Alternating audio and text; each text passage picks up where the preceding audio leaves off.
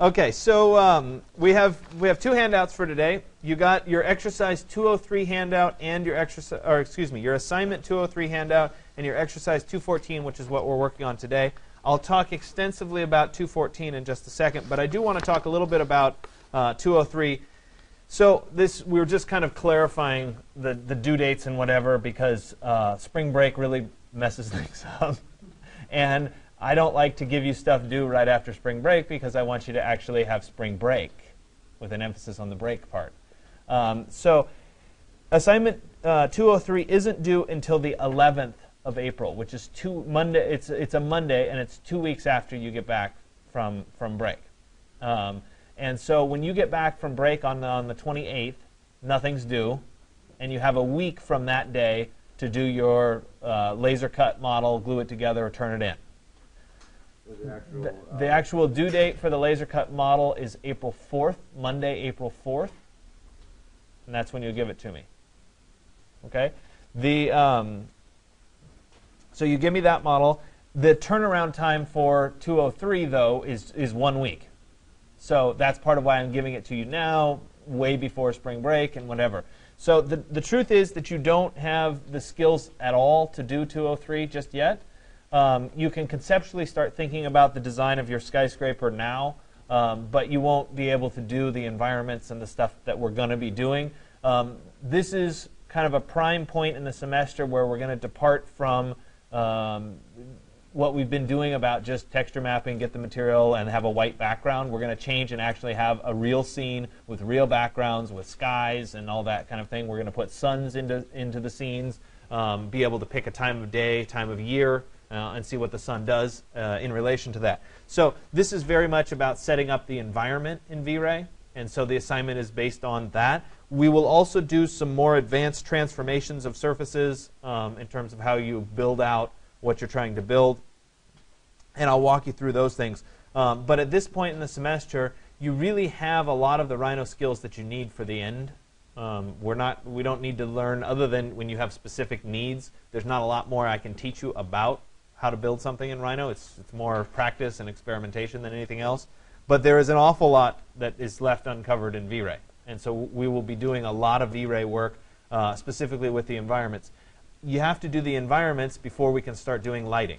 And so we'll deal with environments, suns, sun systems, that kind of thing. And then we'll ultimately be moving into doing the all-important night rendering that everybody wants to learn how to do, because that's the coolest one of them all. So we will get there, but it takes a while because there's a lot of ground to cover before we can get to that night rendering. But at the same time, we're already on exercise 214. There's only, I think, 30 or 31 total, so we're really close to halfway right now. And so it's kind of a nice week to be kind of leading into spring break, and we probably will be essentially halfway when you go off on spring break, which is reasonably nice but reasonably scary at the same time. So we're going to move on to exercise 214, which is kind of a precursor to skyscrapers. It's the essential first steps in modeling a skyscraper. I'm not expecting any environments today, but I want you to take your time in how you model this, because we're going to use this skyscraper throughout several more lectures as we go forward. This is not one where the skyscraper that you do in the exercises is going to be the same as the skyscraper that you turn in as your assignment. And if you read them carefully, the building sizes are different. And I do that on purpose. So what we mess around with during exercises is not what you get to turn in. You have to turn in something different. And that's on purpose because you need to be able to do this on your own. Yeah? Same design, but it's a much bigger, taller building. So can it be based on the same things? Absolutely. But I'm distinctly trying to do two separate so that you have to assimilate the information I'm teaching you in a new version of the file. And that's part of kind of testing and getting you there so that you can not panic when you have to do it in 220 and come running to me, even though you all do anyway. So we're going to try to get you self-sufficient on this stuff. So let's go ahead and open up Rhino. I'm going to get a brand new Rhino file. And it will, once again, be large objects, inches.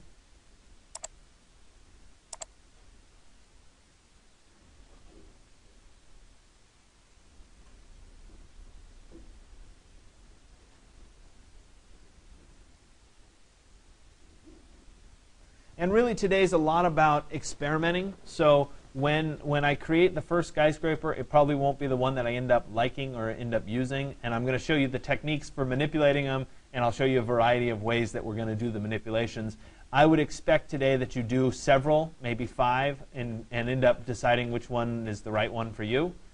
Because it's going to change, the options are going to change. Again, it's about familiarity with the tools, not so much about what the end product looks like. So the base of our skyscraper is going to be 100 feet by 200 feet. So it's a rectangle. And I can start in a variety of ways. Perhaps the easiest one would be to go ahead and create a box corner to corner with a height. So I'll go ahead and click on box corner to corner. We'll start at point 0, 0.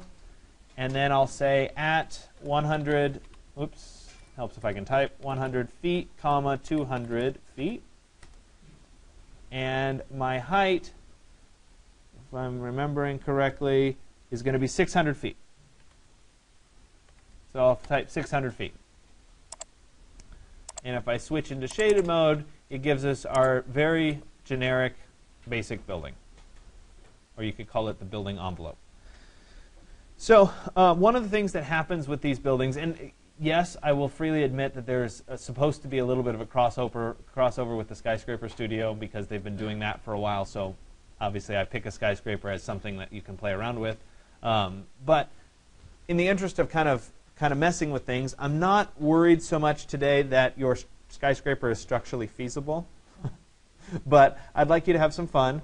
But I want to talk through what these manipulations do and how we'll actually be able to create pieces of a building such that you could actually construct a physical model of it. I used to require, as part of assignment 203, that you laser cut and glue together a cardboard model, and I'll actually show you some of the cardboard models that people used to do.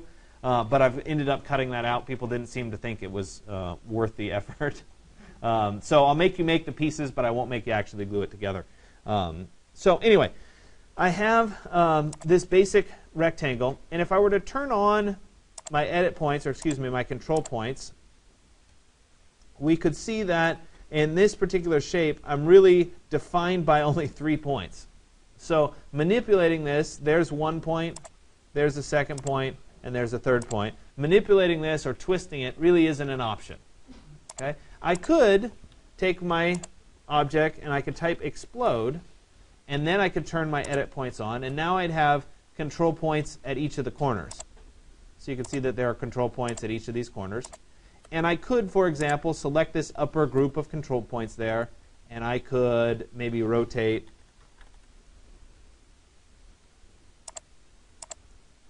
like that, and I could transform this. But notice that I'm stuck with a very straight linear transformation. So if I want to get into more kind of easy advanced techniques, I'm going to use something called a cage edit. And I may have mentioned this before in the semester, but we didn't spend a lot of time talking about it. And I think now is a perfect time to kind of go through what a cage edit is and how does it work. So what I'm going to do is I'm going to go up to my transform, and at the very bottom of the transform menu, there's something called cage editing. And basically what cage editing says is I'm going to build a frame around a particular object. And in the case of what we're doing today, it's a rectangular object, so it's easy to build a frame around it.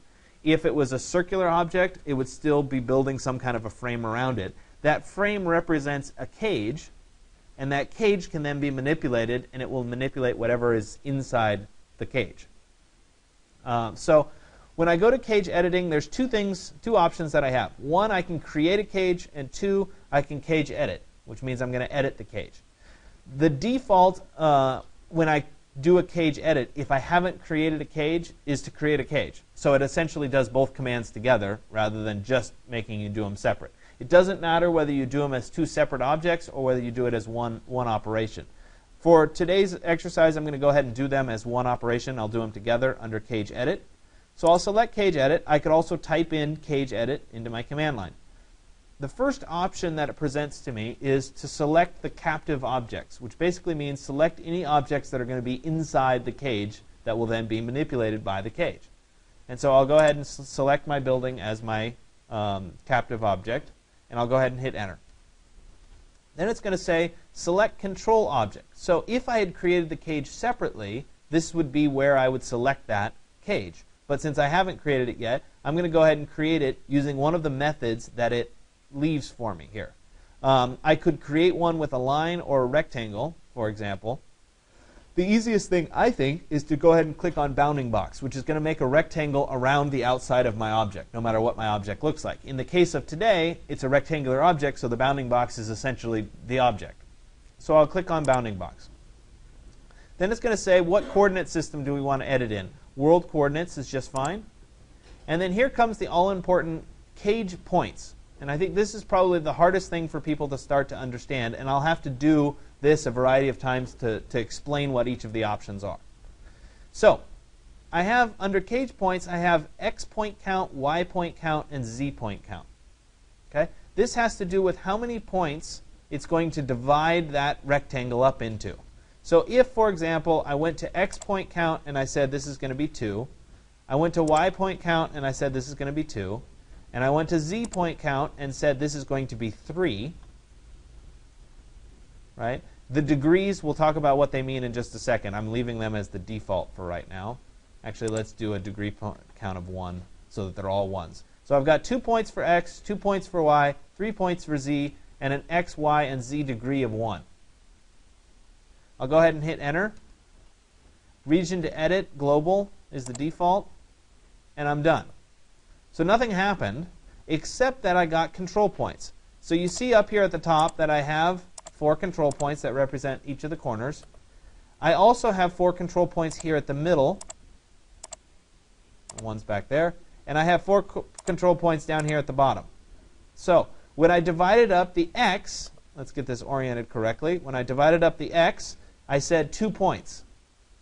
Going in the X direction, 1, 2. When I said Y, 1, 2. And when I said Z, 1, 2, 3. Do you get how that divided up the shape? Once I'm at this stage, now I have the ability to manipulate this shape in any way that I want based on these control points. So for example, if I took these top control points and I did a rotate, and I rotated, say, from here, there, and I rotated by 15 degrees, it rotated the top of my building around that point by 15 degrees. I could take this part, the lower part of my building, and I could rotate that part as well. Oops. Maybe I'll do 15 degrees there as well. So now the building kinks out to one side, for example. Make sense so far? But I don't have to be limited to rotations. I could, for example, say, let's take these 2 points here and here, and let's move them. Let me turn on midpoint. To the midpoint, and I can make that building get a little bit narrower at the top. Likewise, I could take these 2 points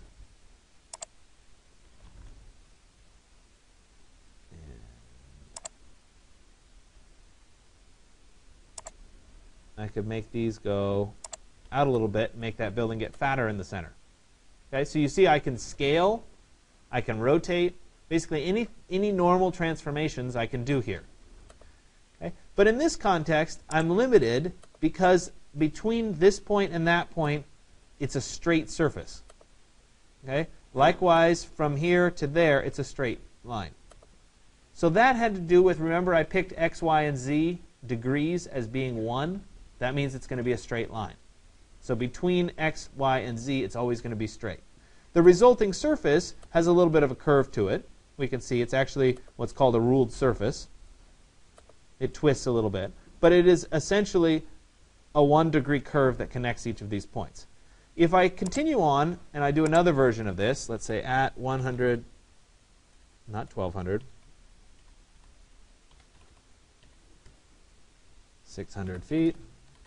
And actually, while I'm here, I'm just going to go ahead and copy a bunch of these so I don't have to keep creating them.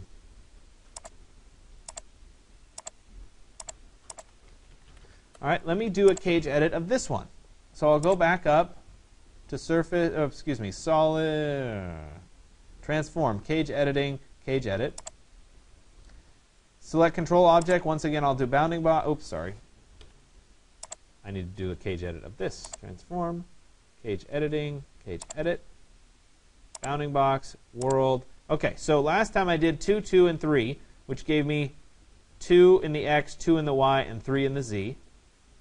This time let's do 3, 3, and we'll stay at 3 in the z. My degree in the x, I'll say 2. In the y, I'll say 2. And in the z, I'll say 2. Region to edit, global. All right, so now you see that I divided up in the x direction by 3. So I have 3 control points in the x. I have 3 control points in the y. And I have the same thing here in the center. So once again, I'll take this top section, and I'm going to do the exact same operations because I want you to see what happens to this. Let me do a rotate. And we'll go from here by 15 degrees. So instead of being angular at this part, see how it is a smooth curve that transitions through that point. Okay? Not only does it transition smooth to that point, but it flows through this control point on that side and makes a nice arc all the way to the bottom. Okay? I could take these middle points and I could rotate them the opposite direction, for example.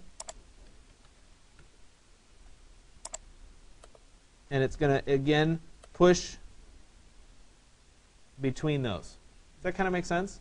So it's a nice arcing shape rather than the angular shape. So depending on what degree curvature I pick, I'm going to get very, very different results. So one of the temptations when we're doing these kinds of things is that we get into individual manipulations.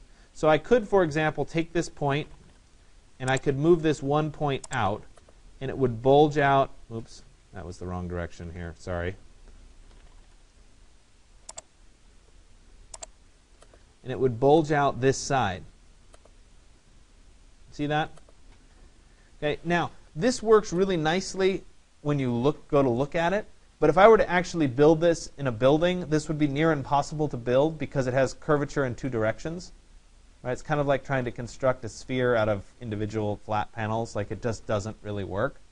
So I want you to try to stay away from that when you do your manipulations today. And you can, when we ultimately unroll this surface, this is going to be a non-developable surface, so you won't be able to unroll it. So we're looking more to stay within the context of these smooth, ruled surfaces. If you end up with something that's more complicated that has some bulges in it, I'll help you through how to fix it. So that's the 2-dimensional curve. Now I can get even more complicated. I could go back and do another cage edit here. Transform. Obviously, I always type cage edit. I never pick it from the menu. Bounding box, world. Okay, 3, 3, and let's add a few more here. Let's go 5. And why not? Let's go 4 in these.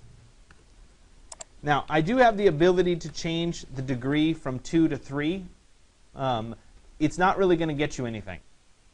It's more likely to be a non-developable surface. It's more likely to have 2-dimensional curvature to it. It's more likely to be a ball or push out one side. And so I recommend just leaving these at 2, 2, and 2. And I'll go ahead and hit Enter. Region to edit global. There we go. So you can see that now I really start to have a lot of control points on this particular object. And so I can start to get creative about what's happening with these pieces. So let's add some guidelines for me. I'm going to do a line that goes diagonally across the top here. And I'm going to take this piece and this piece. Notice I'm selecting all of the curves at once. And I'm going to rotate around the center by maybe 7.5 degrees. Then I'll take these pieces there and this piece here, and I'll rotate again around the center there by negative 7.5 degrees. And you see that while this modeling by hand would be very complicated to do, when you're using a cage edit, it's relatively easy to create a shape that's something like this. Okay? So maybe I really want to start manipulating in a way that I'm not working with just a basic rectangle. All right? So let's take this particular object and let's start to change that And I'll use this as kind of an envelope to build up something a little bit different. Let's see here. Let's take this.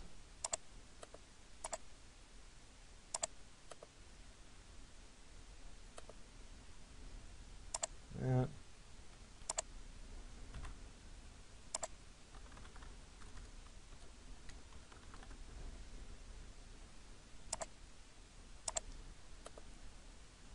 And let me do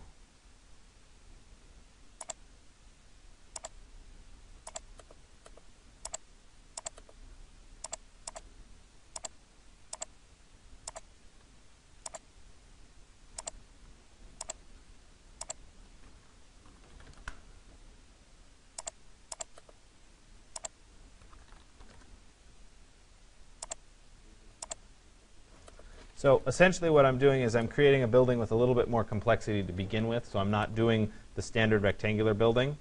Okay? Let me go ahead and get rid of this, and we'll do a rectangular plane here, vertical, go up the side, and then I'm going to intersect this, this, and this to get those diagonal lines, which will allow me to build out this. This. Sorry, this takes a little bit of time. Oops. Get rid of that piece. Looks pretty good. And I need one more piece. Cap this part off there. Oops. It helps if you actually get the corners.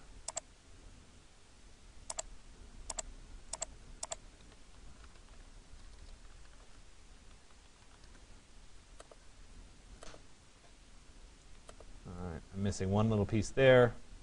One more time.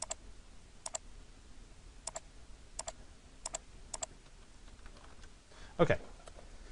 So I created a little bit more complicated shape, right? But I can do the same cage edit to this shape. So let's take that shape, and we can actually get rid of these for a second.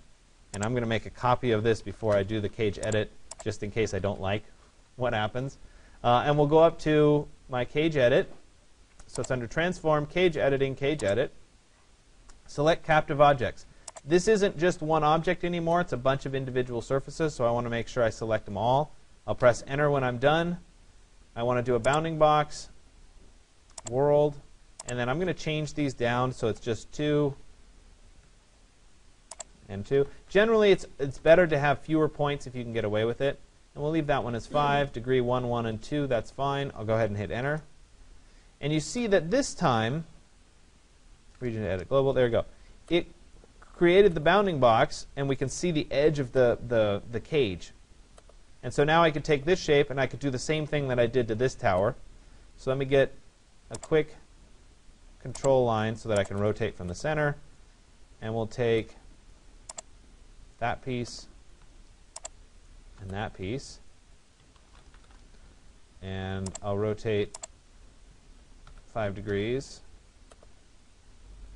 and then I'll take this piece and that piece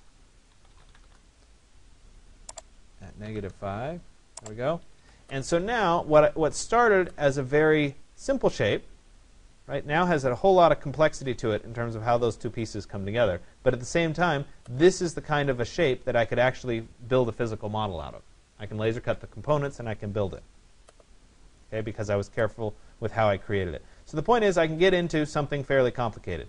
But let's go ahead and take this because I'm happy with it, and let's start to manipulate this and make it into an actual skyscraper. So I'm going to move it over here, and you see that I've gone through several iterations before I've kind of settled on something that I like. So if I want this to end up being a skyscraper, I need to put the floors in, because right now it's just a hollow object. So what I'm going to do is I'm going to start with the first floor,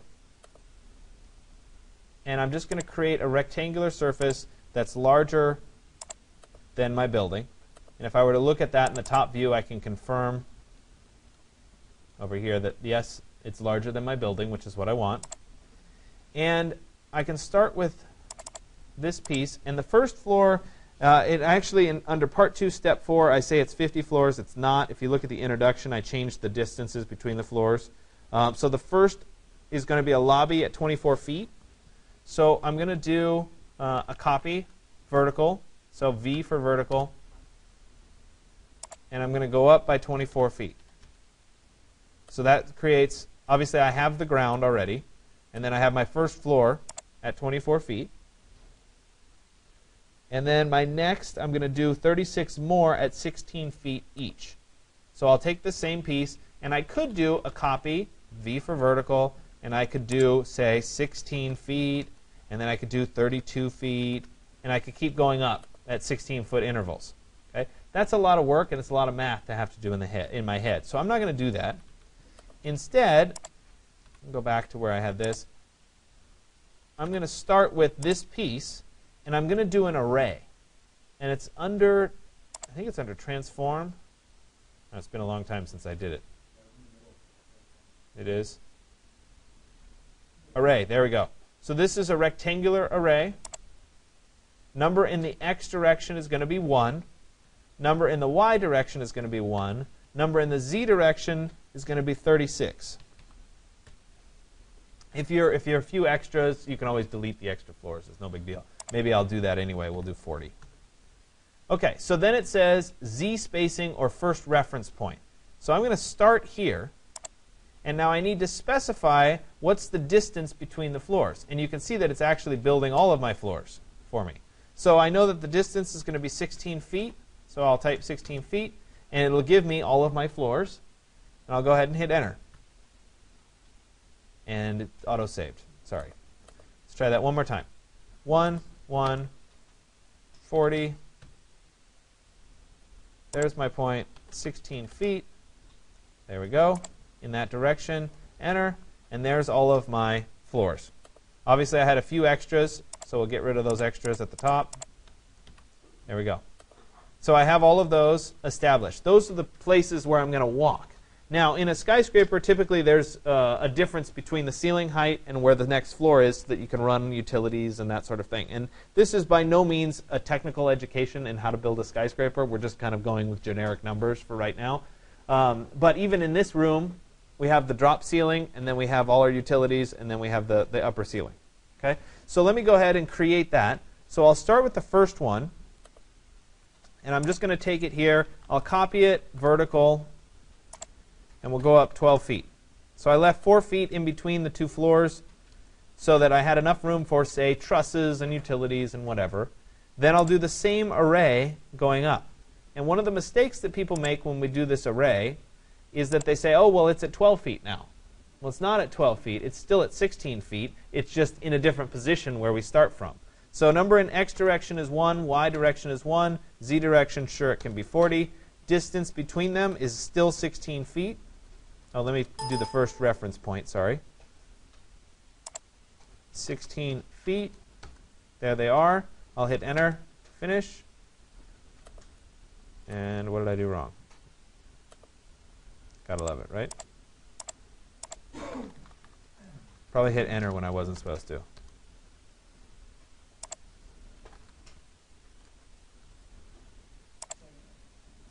So when they turn pink like this, you have to hit Enter one more time. Sometimes you hit Escape and get out of it. So now I have the floors, the part that I can stand on, and I have the ceilings underneath. Now, it would be helpful if I spent a little bit more time organizing, and I probably should have done this first, in that I'm going to want something called the skin. So we can rename the default layer to be called skin. I probably want a layer called floors. And I probably want a layer called ceilings. Now, it would probably be easier for me to recreate all of these floors than to click through and assign each of them to the correct layer. So I'm just going to rearray them. So let's do one more array.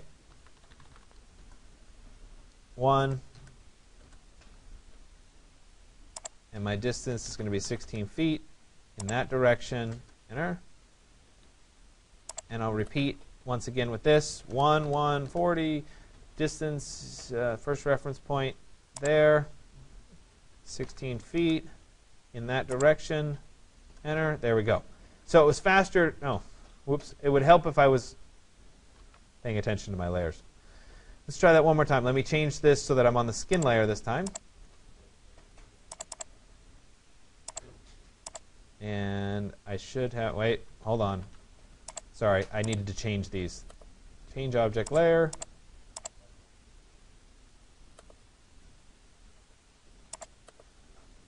Change object layer. Okay, so let's try that one more time. It's another array. Transform array rectangular. 1, 1, 40. Start there. It's going to be at 16 feet in that direction. I like it. We'll do this one. So once again, array 1, 1, 40. Starting here at 16 feet in that direction. Enter. So now I have both the ceilings and the floors done. So we can get rid of these upper floors. Those are the extras. And now we look pretty good. Okay, so now I need these to actually be the correct size of all the floor plates. So I'm going to start, and actually I'm going to save this first before I start doing this, because sometimes this crashes. Let's have a new folder for today. 2, 2, 4.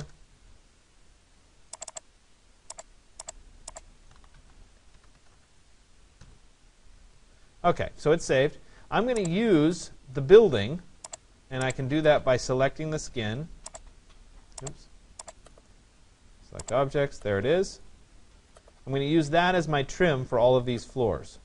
So I'll type trim, and then we'll go ahead and trim these floors. Now it helps when I'm dragging to do like groups of 4 or 5 floors at once.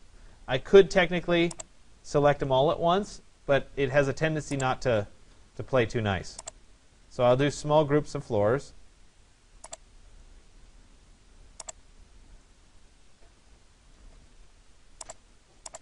And now, if we look at this, let me say turn off the skin for a second here. We can see that it's cut out all of my little floors for me. Looks like it missed a little tiny piece there going down the side. Let's turn back on my skin and see if I can correct that. I don't know why it missed it, but let's see if we can fix it. And it looks like maybe it missed a little bit there too. So I'll go back to trim.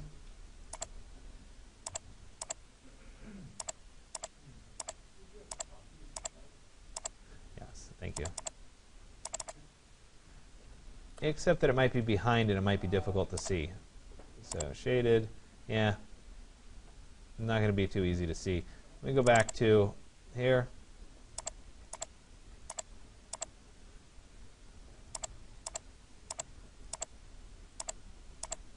So the point is that sometimes you do need to do a little bit of cleanup work if your trims didn't quite work perfectly.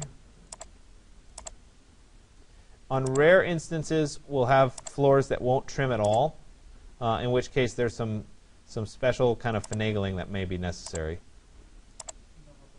And I will help you.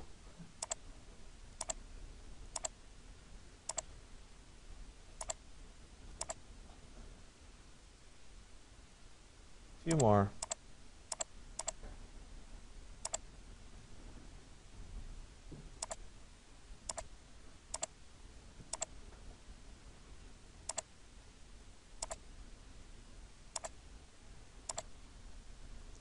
All right, so I think we're there. Doesn't look like I missed any on the back side there.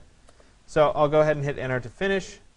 And now I have my building with my floors. So if I were to turn my skin off, for example, there are all my individual little floors. And you see that while I had a very complex shape to this particular building, because I created the skin first and I trimmed it off, I now have what each of the floor plates would be in this particular building. So it's not that bad to create something like this.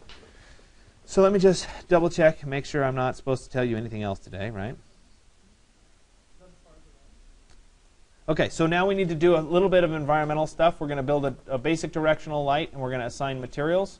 So I'll create a layer called environment. Oh, and I do need to add the building core. Don't let me forget. And we'll have a layer called sun. Well, long term it'll be called sun. Sorry, we'll put a directional light on it today. Let me create a basic directional light. And see if it's going to let me do it. There we go. There we have a basic directional light. It's on the sun layer for right now, which can be a sublayer of environment. I do need an infinite plane, so I'll put in IP. And I will drop the infinite plane on that layer.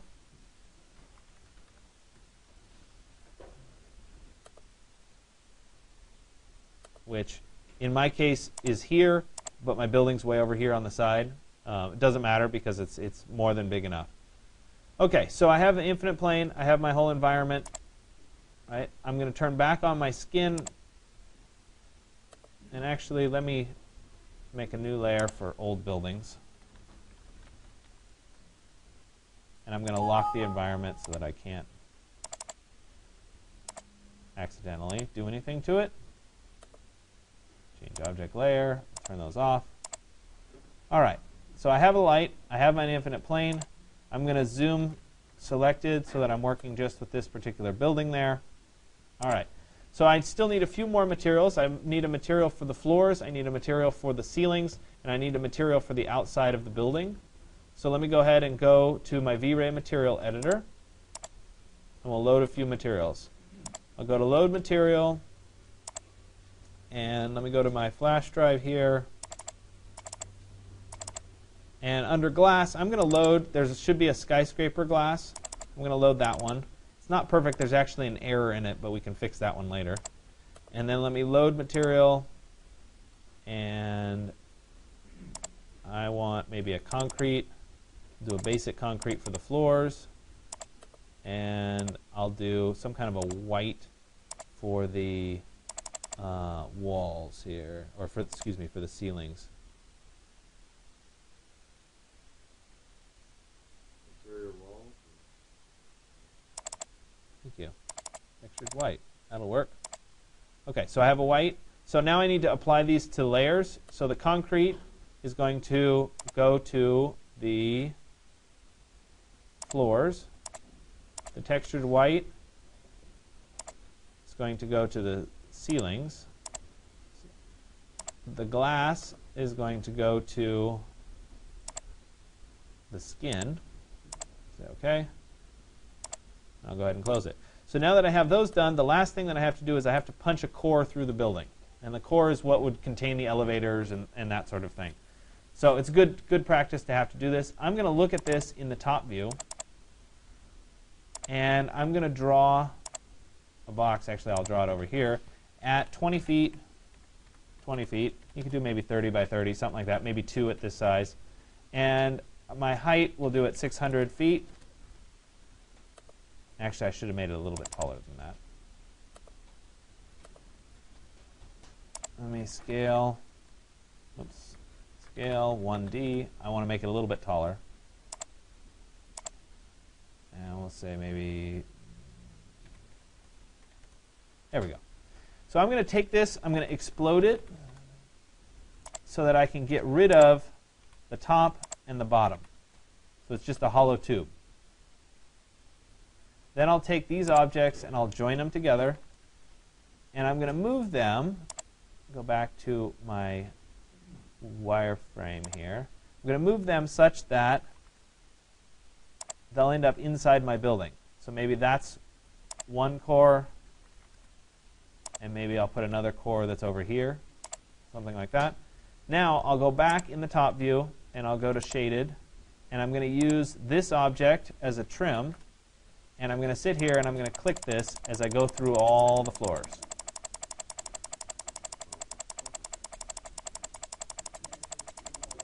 Yeah, it doesn't quite work like that. Kind of fun. It's how fast can you, right? And there we go. We got all the way through. And lo and behold, when we look down, oh, it looks like I missed. Oh, it's this one. Look, we've got an elevator shaft. Right? You get the idea. So now I'm going to do the same thing with this one. I'll do it in the perspective view so that we can see it a little bit better as it happens. Oops. We'll take this, trim, and down the elevator goes, right?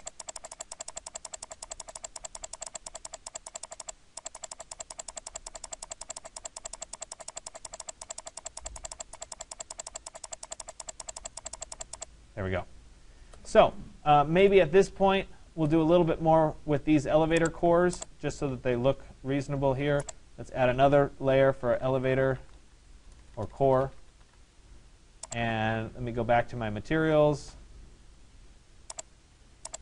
And maybe we'll apply the concrete to the core as well. And I really should probably trim off the tops of these. They would probably stick up a little bit. Let's take this.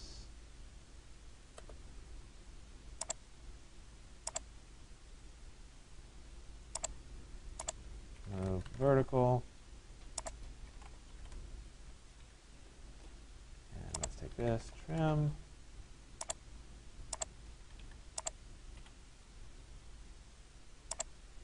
And let me just put a top on these.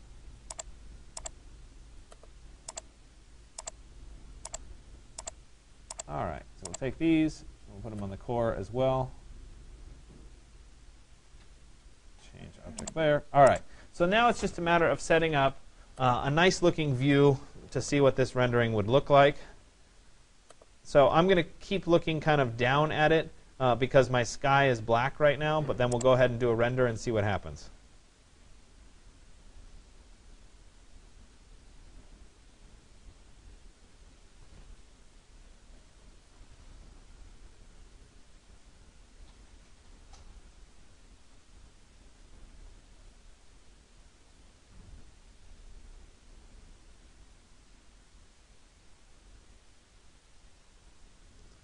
All right, so we're certainly getting the shape. We're getting a little bit of reflection. It's not bad. The top obviously shouldn't be glass. That was a mistake on my part. But the point is today you're going to create kind of several basic renderings like this. We will then use these objects when we start doing environments. We'll start doing sun. We'll put it into San Francisco, and you can see it with its surrounding context. And it'll start to look much, much better. So I ask that you create at least 3 buildings today. So you need 3 buildings rendered by the end. They should have the floors. They should have little elevator cores in them. If you want to do one, maybe make it a little bit bigger, 30 by 30, 40 by 40, something like that. If you do 2, you could split them. It's kind of up to you. Get creative with what it looks like. Try to keep the surfaces ruled, which means that in between any outside, you're going to have just a straight line. So this is an example of that where even though this curves going down here, it's always a straight line from any point across this surface. So the surface doesn't bulge. No two-dimensional curvature. If you end up creating one with two-dimensional curvature, it's not the end of the world. We'll recover it. OK, so I think that covers what we want.